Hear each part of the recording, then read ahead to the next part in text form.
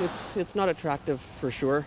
I'm sure it's not quite as bad as in some areas, but still, it's not attractive at all.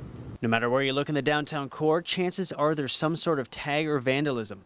But this may change in the near future, as Councillor Tyrone Alt proposed a new bylaw, which will restrict the accessibility of spray paint in stores. At the last meeting, I put forward a notice of motion that would see council debate the potential of creating a graffiti bylaw that would be implemented in the future.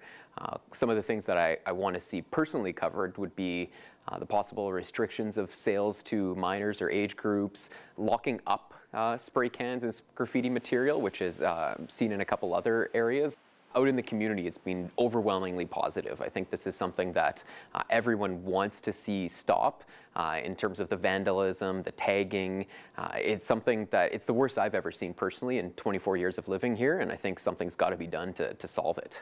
This is good news for business owners, including Robert Vargo of Alberta Motor Products, who is tired of seeing his property vandalized.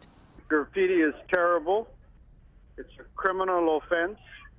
And mark my words, we're going to catch the person and we're going to prosecute him both civilly and criminally when we catch the person, and we will catch him. Vargo is so dedicated on stopping the individuals, he's even put out a reward.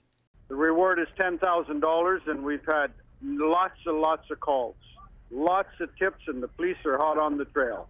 Vandalism does fall under mischief, which is under the Criminal Code of Canada. And under that section, if we proceed with those charges, if convicted and found guilty of that offense, they can face a possible jail term of up to 10 years. And not only that, also be fined.